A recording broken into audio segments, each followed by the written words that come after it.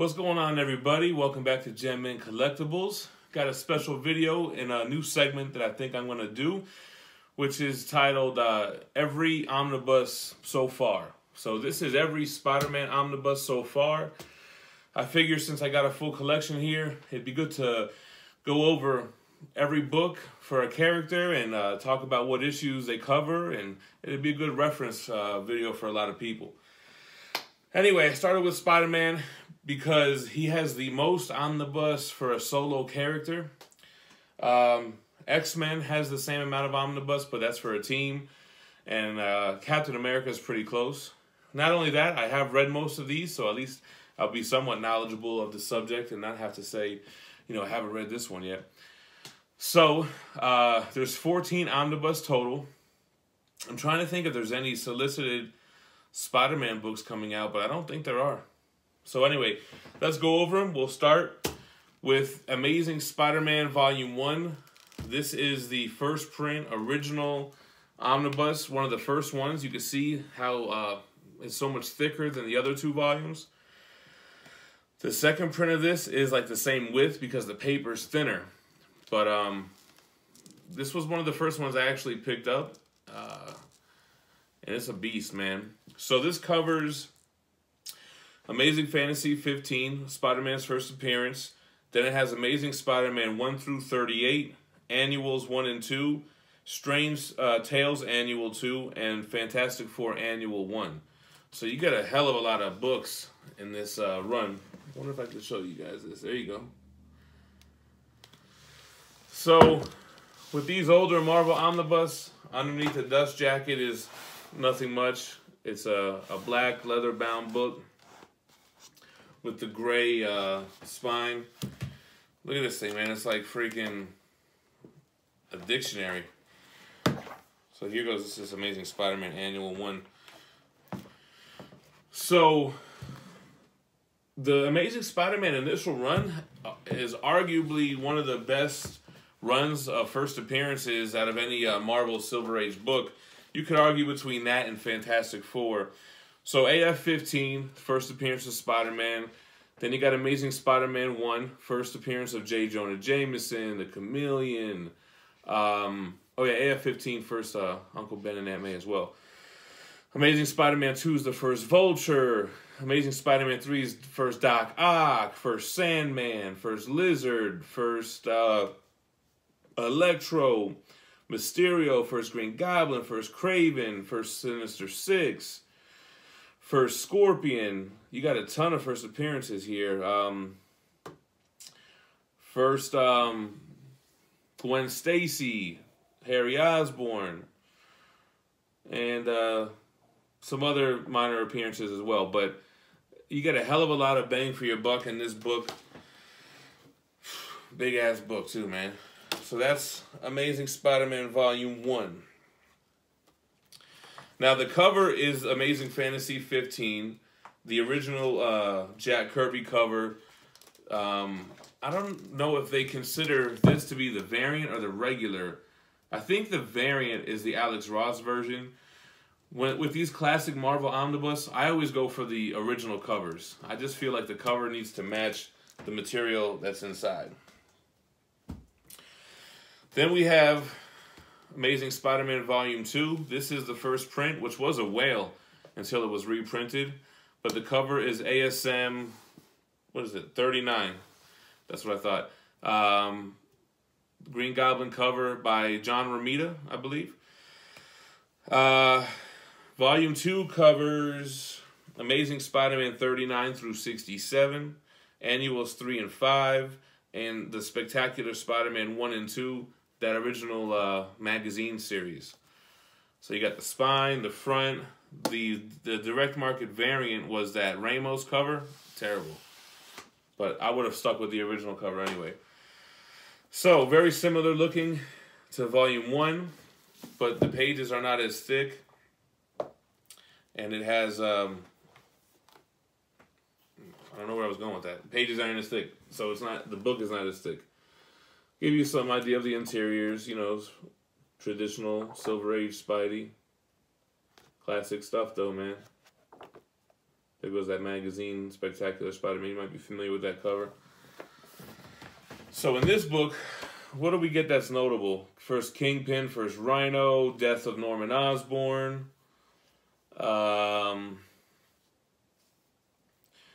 Anything else? Any other first appearances? No? There might be something I missed. Spider Slayers or some bullshit. But anyway, great stuff. Spider-Man used to be my favorite character growing up as a kid. I don't know if I'd consider him my favorite anymore. But, his Silver Age books are very collectible, man. A lot of people try to go for that whole run graded by CGC, and like I said, a lot of first appearances. This is the most recent volume in the original Amazing Spider-Man run, Volume 3. This is the direct market variant, which is the original cover for ASM, what is it, 101? 101, first Morbius. The variant was something totally different, which I was not willing to get. So like I mentioned, you got your first Morbius, you got your Amazing Spider-Man 100, which is the first anniversary issue. I don't know if I showed this in Amazing Volume 2. You got the drug issues with Harry Osborn that was not approved by the Comics Code. And some other shit. This collects Amazing Spider-Man 68 through 104. Now I feel bad if I didn't show you guys the back of Volume 2. Here's the back of Volume 2 for those who want to see it. Cool. So Volume 3 has a similar front. Actually, no, it doesn't. This is not that silver. It's a different feel altogether. It doesn't feel like that leather-bound style, and the spine is color. Actually, I just took this out the wrap, man. I've read most of these Silver Age issues, but I haven't read out this omnibus yet. So they got some Prowler stuff.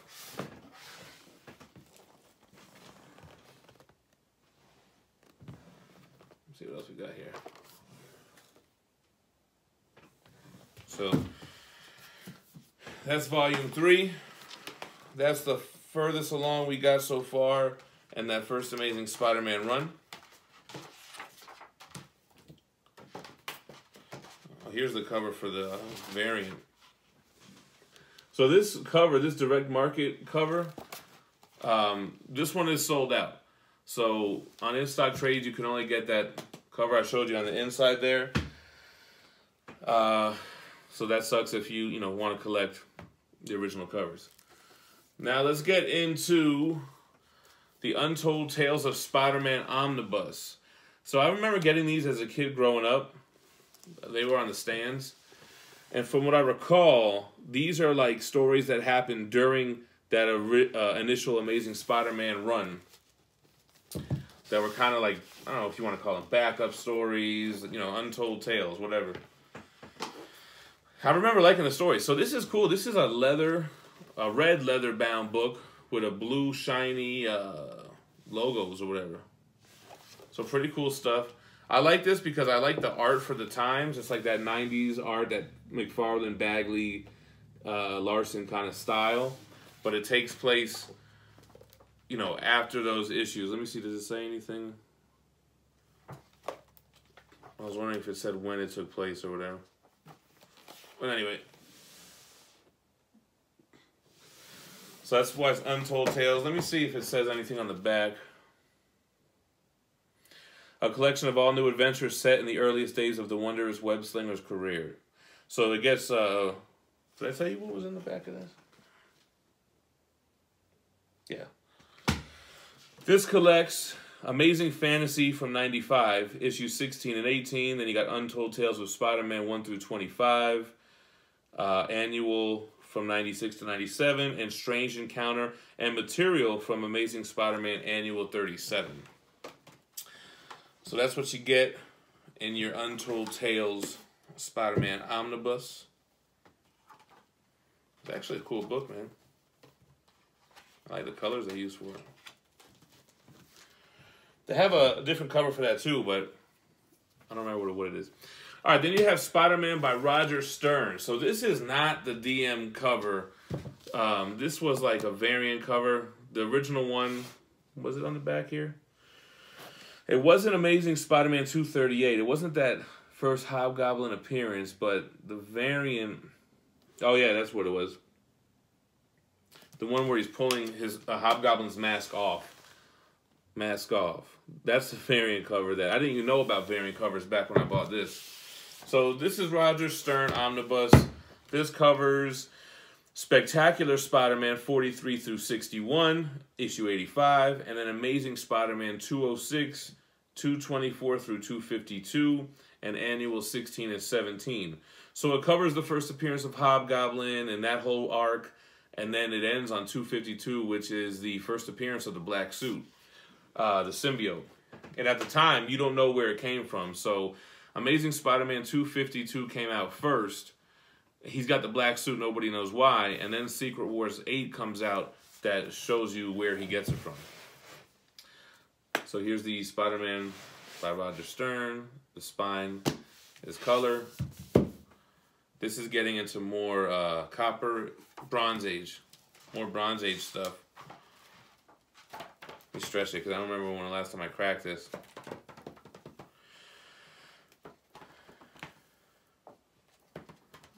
So anyway, I plan to do some, a lot more of these every omnibus. I mean, I could do every Captain America omnibus, every Deadpool omnibus, every X-Men.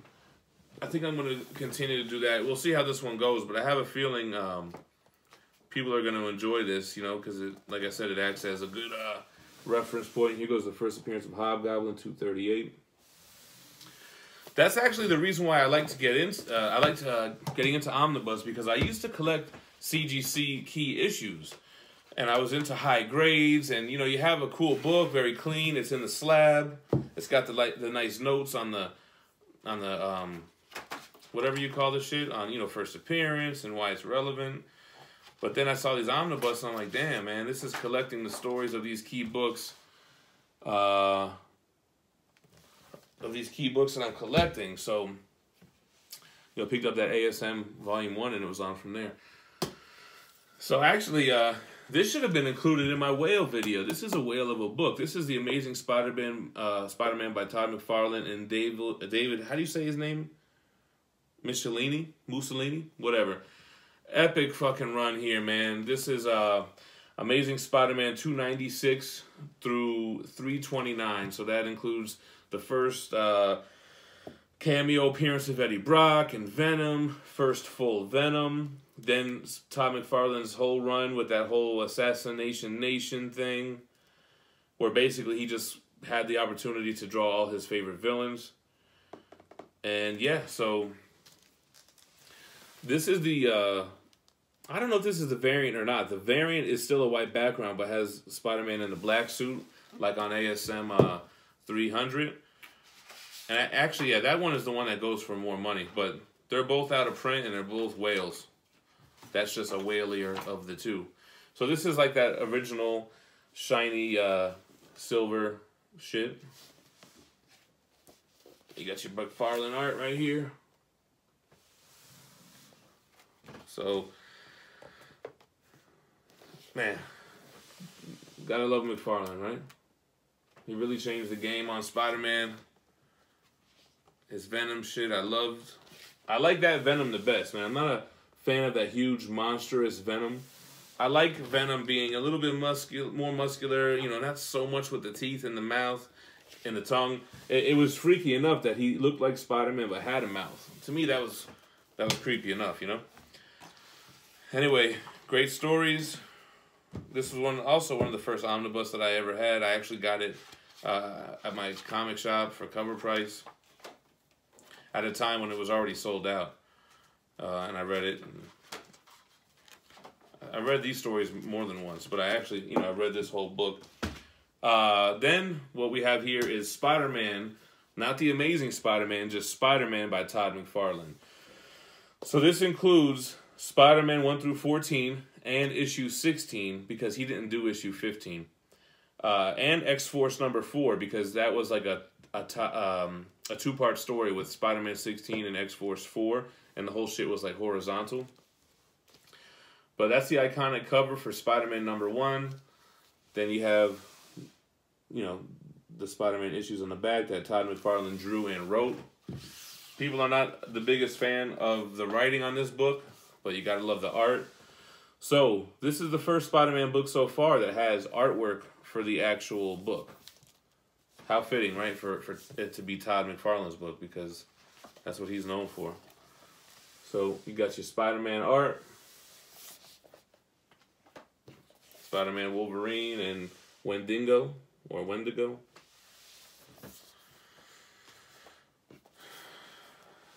That McFarlane art there. Beautiful book. I'm not sure if this went out of print or not. I don't think so. People were turned off by the size of the omnibus, how it was so small. But omnibus really just collects the whole storyline from a creative team. It's more about the creative team than maybe even the story arc. So that collects all of McFarlane's solo run on Spider-Man. Then we go into Spider-Man by David Michelinie and Eric Larson, which I'm also a big fan of. I can't remember what the variant cover was for this. But anyway, this collects Amazing Spider-Man 287, 324, 327, then 329 through 350. And Spider-Man from that McFarlane run, issues 15, 18, 21 through 23. Then it goes back to Amazing Spider-Man when it's in Volume 2, I guess you can call it. And that's issues 19 through 21. And it's got material from Marvel Comics Presents, 48 through 50. And some material from Spider-Man 19 through 20. So what's notable about here? So you have the continuation of McFarlane's run. You got the Wolverine and Spider-Man stuff from Marvel Comics Presents. You got the return of the Sinister Six, the return of Venom. You got the first cameo of Cletus Cassidy in ASM 344, who later becomes Carnage. And some other good stuff. So here's the back. So Larson, to me... Oh, and here we go. The front is the same design. Spine is the same. And then the back is the return of the Sinister Six. To me, Larson borrowed heavily from McFarlane's style. But to me, I think it was fitting because he was continuing his run. So to have a... Damn, they really over-sexualized the shit out of Mary Jane here. I hated how they portrayed Mary Jane in this run, man. Was not a fan. Got the black and red Spidey. So anyway, yeah, he was continuing McFarlane's run. So rather than a drastic change in the art direction, I kind of like that. He took his style and ran with it and kind of made it his own. I hope they do a Bagley omnibus. I think Bagley's in that same boat, but I think Bagley is my favorite Spider-Man artist. He took that McFarlane style, and to me, he just refined it and made it much more cleaner. But I'm sure many will debate with that. I know McFarlane is the one for most Spidey fans. McFarlane's Spider-Man art, to me, was a little bit sloppy. I thought the proportions were a little bit sloppy and the line work and stuff. You know, he always overdid the detail. I love McFarlane, don't get me wrong, but that's just my critique about him. Then we jump into some people's least favorite Spider-Man arc, but one of my favorites, the Clone Saga. The Clone Saga Volume 1, get ready, contains Web of Spider-Man 117 through 125, Amazing Spider-Man 394 through 401, Spider-Man 51 through 58, Spectacular Spider-Man 217 to 224, Spider-Man Unlimited 7 through 9, Spider-Man Funeral for an Octopus 1 through 3, and then Spider-Man The Clone Journal and some material from Spider-Man Collector's Preview. Man, I should have had a bottle of water to do this video. Anyway, here's the issues that this book contains. I love the artwork on this one. I actually just cracked this one out of the the cellophane there because I've read these in the trade paperbacks that collected all these issues. But I haven't opened this one yet, so I just opened it for this video. I love the clone stuff, man. I love me some Ben Reilly, Scarlet Spider. I love it when he becomes a new Spider-Man with that new costume. You know, that's the whole thing with Spider-Man. When you give him the new costume, like, you know, that's what it's all about. Here goes Ben Reilly as Scarlet Spider. So basically, Scarlet Spider, you know, he's a clone, but he can't help but be a hero. So he goes off and does his Scarlet Spider thing. Then, spoilers, you know, from 30 years ago. Then it's found out that he's actually Peter Parker. He's actually the real deal. Then he takes over the mantle as being Spider-Man. I think Spider-Man, you know, and Mary Jane's pregnant, so he decides to let Ben Reilly take over. And then they retcon that whole thing later on. So this is volume 1.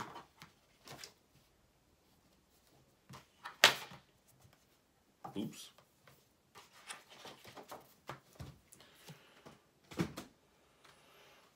And then here's volume 2. So we went over this in one of my haul videos. Let's talk about what it covers. It covers Amazing Spider-Man 402 through 406. And then Super Special Spider-Man 59 through 63. And Super Special, which is all that Planet of the Symbiote stuff. Spectacular Spider-Man 225 to 29. Web of Spider-Man 126 to 129. All the super specials from those runs. Venom Super Special. It also has New Warriors 61 through 66. Spider-Man The Jackal Files. Spider-Man Maximum Clonage Alpha and Omega. Spider-Man Unlimited 10. Spider-Man Team Up 1. Spider-Man The Lost Years 1 through 3. And Spider-Man The Parker Years. That's a lot of Spider-Man in the title. So there's one more volume, I believe, due out for this to complete it. Can't wait. Add it to the fold. Here goes some Jackal and Spider-Man goodness. Or Peter Parker or Ben Reilly. I don't know which one it is. Some Punisher. You gotta love 90s Punisher, boy. Here goes some Spider-Side in the New Warriors books. I like the Spider-Side character, man. I remember getting the action figures back in the day and all that. Some Scarlet. Cool. So, moving forward. This is, I believe, the most recent Spider-Man Omnibus. It might have been released right with that Eric Larson book, now that I think about it, though. But I was a big Spider-Man fan in the 90s. So when this book came out, or when it was solicited, rather, I didn't even know what the hell it was. Spider-Man Tangled Web. This is the original cover. The variant cover I wasn't a fan for. It was like that black cover in the middle with the Spider-Man logo. I read half of this. It's kind of off-the-wall stuff, man. It reminded me a lot of that Edge of the Spider-Verse kind of stuff. But it's Tangled Web 1 through 4 and Spider-Man's Tangled Web 5 through 22. So it sounds like they just renamed the title here. But yeah, I mean, this wasn't really my bag, to be honest with you. This was actually the variant cover, which I passed on. So to me, yeah, see, this is kind of crazy shit. It's whatever. Look at this, looking like realistic. I wouldn't really recommend this omnibus. I mean, I gotta finish reading it, but it was a little bit out there, and it wasn't like the Spider-Man that I knew. So, wasn't the biggest fan. Anyway, moving on, we have 2 omnibus from the Bendis Ultimate Universe. We have Ultimate Spider-Man Volume 1, which I've read a lot of stories in the Ultimate Spider-Man universe out of curiosity. Like, I wanted to see how they retold the Venom origin and Carnage and the Clone Saga in this universe. So basically, this is Ultimate Spider-Man 1 through 39 and Ultimate Spider-Man 1/2, which is probably a Wizard thing from Wizard Magazine. This was a retelling of Spider-Man's origin in modern times. We get another red leather book. Very cool. This kind of put Bendis on the map for Marvel. You know, it's more of a modern take, modern art. The symbiote was made in a factory and not on a battlefield during Secret Wars and shit like that. So it was just supposed to be more modern, I guess, is the best way to say it. The problem is they never continued with this run through Volume 2. And you can only finish the run in hardcover by getting the oversized hardcovers. You need to get volumes, I think it's 4 through 12, which I kind of planned on doing, but it's not really high on my to-do list. Then you get one more omnibus. So it's actually, so this is the beginning of the run. This is the end of the run. This is the death of death of Ultimate Spider-Man, which collects Ultimate Spider-Man 15 and 150 through 160, Ultimate Comics Avengers vs. New Ultimates 1 through 6, and Ultimate Comics Fallout 1 through 6. So I kind of got back into comics around this time, and I had the issues in single issues where they introduced Miles Morales, and spoiler alert, Peter dies, and Miles gets bit by a spider too, and he gets, you know, similar spider powers and takes over the mantle of Spider-Man and all that good stuff. So I just get back into comics from not being into comics in the 90s, right around the death of Superman stuff, to see a black polybag Death of Spider-Man, and I was like, really? Marvel didn't really learn much over these last couple of decades, you know? But it was cool stuff, man. Miles, you know, he's standing the test of time. He's still around. The Ultimate Universe is no longer around, but the more recent Secret Wars event ended that universe and basically just kept the good stuff. All right, the last omnibus. It's kind of odd that they made an omnibus for the Superior Foes of Spider-Man and not Superior Spider-Man. I do have the whole Superior Spider-Man run in oversized hardcover, but for whatever reason, they made a full omnibus of this one. A lot of people like this. I read this digitally when it came out. This is Superior Foes of Spider-Man 1 through 17. That's it. And it basically, you're seeing this through the perspective of the villains, and it tries to humanize them a little bit. And, you know, it's kind of like a funny, witty kind of read. A lot of people love it. It wasn't really my thing, to be honest. But I never cracked it because I've already read these stories. Oh, look at this. So you get some artwork on the actual book.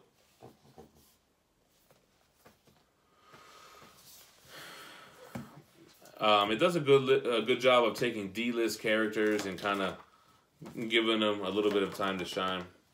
And it was tying in with Superior Spider-Man, which was a great fucking run, man. Otto as in Spider-Man's body.